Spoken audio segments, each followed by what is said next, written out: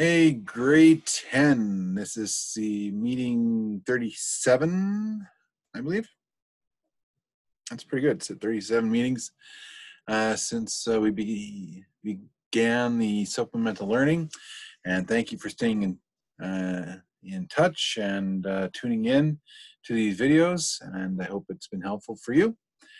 So I was thinking last night that there should be an explanation about and kind of a review of the novel, just breaking it down in regards to how the just war theory applied in this novel. And I've created a visual for you. I'm hoping it'll at least help you with the whether or not this was a just war between the international fleet and the buggers. And correct me if I'm wrong, but I'm pretty sure most of you will say it wasn't a just war. And the methods that were applied also were not just. So there is that as well. So let's take a look at the document I created here. And so what I've done is I took the document, and actually I'm going to go back to this one. This is from the course outline booklet. And so just to review here, the principle of just war theory, number one is the last resort. It's the last option. So it can only be waged after all peaceful options are considered. The use of force can only be used as a last resort. Now, in the novel, is there any sign that the international fleet has considered every peaceful option to avoid another conflict with the buggers? There's, as far as I know, I haven't been able to find anything else. There has been no discussion because there has been no contact with the buggers. So they had the two invasions, and then Major Rackham was the unsung hero, I guess, that helped to defeat the buggers and send them on their way. And now for the decades, they've been training kids to have this big battle that will finish them off once and for all, the threat. So we get into a real world scenario where there is, and you can go to the history books in this one, but there's a so-called threat, and so that it's grown out of fear, and of course lack of information, knowledge, that kind of stuff. And so what they don't understand, they're afraid of it, and then the more you talk about it, more and more people start to believe that it is a threat. And then of course you get your different groups that are for and against, and so on and so forth, and then they decide to wage war or create a conflict or something like that. And so we have our conflict, we have the war, and pretty soon, you look back, it's like a lot of it could have been prevented had you just had a conversation, simple conversation, or maybe made some concessions that would have prevented things. The legitimate authority have a proper leader. It's important that there is a proper leader in charge of this just war, that it's not being created by maybe a fanatic or something like that. So it's a legitimate authority, somebody who's been voted in, that kind of thing. And it says right there, war cannot be waged by individuals or groups that do not make up the lawful government. So we've seen conflicts where there have been wars waged by individuals or groups, even just plain civil wars or protests and things like that that have led to conflict. Just cause, good reasons. So just war needs to be in response to a wrong suffered. Well, yes, okay. They had the 2 invasions, so there was a wrong suffered. But they won the second invasion. So does that warrant a retaliation, further retaliation against the buggers? Probability of success, what are your chances of winning? So you are going against a full, like a massive civilization, and a civilization that can speak to them, to each other, from ship to ship, and keep in mind they are ant-like. Okay, so they're very structured civilization and resourceful and so on and so forth. So what are your chances of defeating such a society when you have so much diversity and different approaches here on Earth to, everybody has an opinion on how things should work and so on and so forth. So you're looking at probability of success, and a nation cannot enter in a war with a hopeless cause. The right intention, fighting for the right reasons to get peace back. Okay, so that's what they're pushing through their propaganda.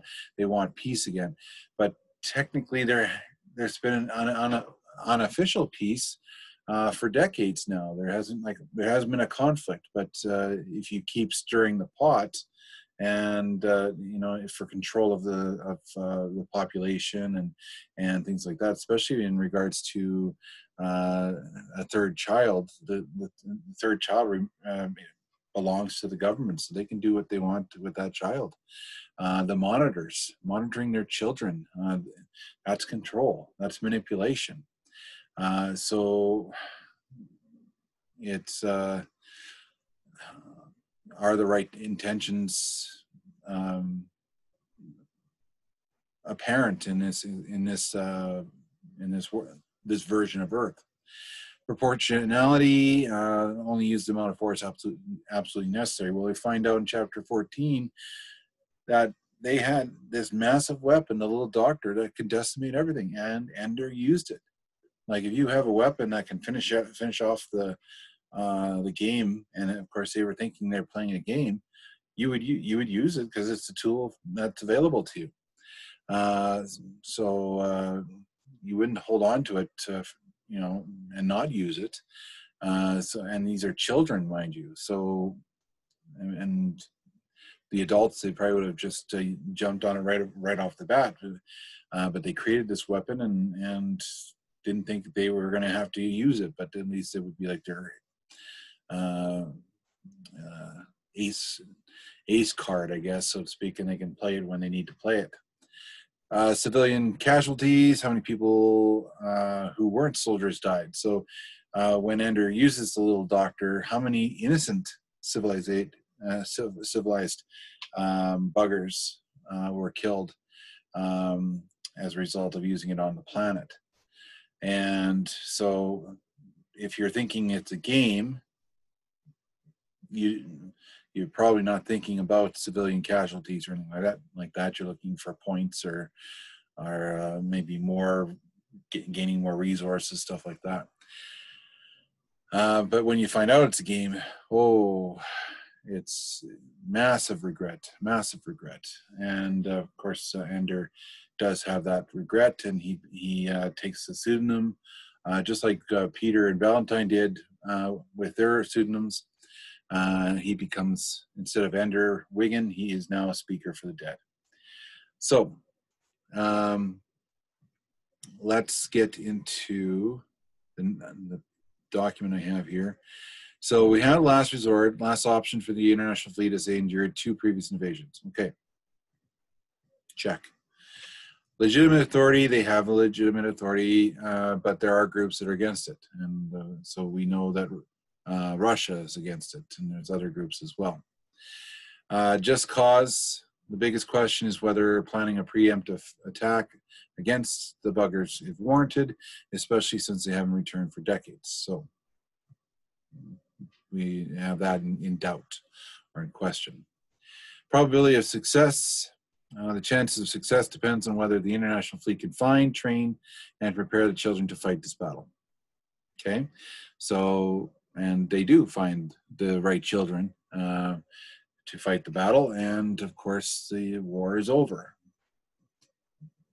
It was over before it started, basically, or really started. Right intention, there are groups on Earth that believe the international fleet has too much power and they are using fear to control public opinion and government. So the international fleet feels they have the right intention, or believes they have the right intention, but it's the other groups that are questioning it. And so Locke and Demosthenes create that discussion on Earth, and then in the end it's decided that Locke's viewpoints will be used to bring peace and stability on Earth after this this war, and Ender will be exiled, and Valentine does argue that he should stay away from Earth. Peter wants him to stay away from Earth. Whether that's a form of love and protection, that's up for you to decide. But it's kind of a skewed version of love. So we'll have to see what that. If you read the following books, you can find out whether that was the case or not. Proportionality, how much force is required to fight this battle? Well, if you have, like I talked about this before, if you have a weapon that can decimate everything in its path, the proportionality is skewed, so it's totally messed up here. And civilian casualties, I already talked about that, but anytime there's war, there's going to be civilian casualties, it's war is, you have to fight. There are some wars you probably have to fight, but you have to look at the big picture. Who's going to be affected by this, and what are your, how many people, civilian casualties especially, are you willing to sacrifice in order for you to achieve victory? Now, obviously, you're always looking for no casualties. That's always the hope, but there's no way you can prevent casualties of any kind. So you have your civilian casualties, and then you also have your casualties of your soldiers who are fighting as well. And they're the ones that are fighting on the line, sacrificing there. But it's also the civilians that are probably unaware of the magnitude of what this war is doing to the planet, to humanity, and things like that. So those are things you need to consider when you're reading the book, and ask those questions. And with any novel, for that matter, that you take up in high school or university or whatever the case, ask those questions and find out, and make those connections historically too. It's always important to validate, and yes, you have an opinion. Everybody has an opinion, but always validate it. So, and open yourself up for discussion and question, because your viewpoints are very important, and it's important to have those discussions. And if we take this world right here, were there a lot of discussions present to decide whether this is a just war or not? That's something that would be a really good debate to have. So keep that in mind as you finish up this novel, and of course move into other novels for grade 11. Okay, so if you have any questions about that, I was just thinking about it last night, and I figured, well, we should probably do something about that. So let me know, and don't forget, Sunday, May 31st, 3 p.m. Please get your summaries in and your projects, and begin work on your TED Talks. Take care and be safe.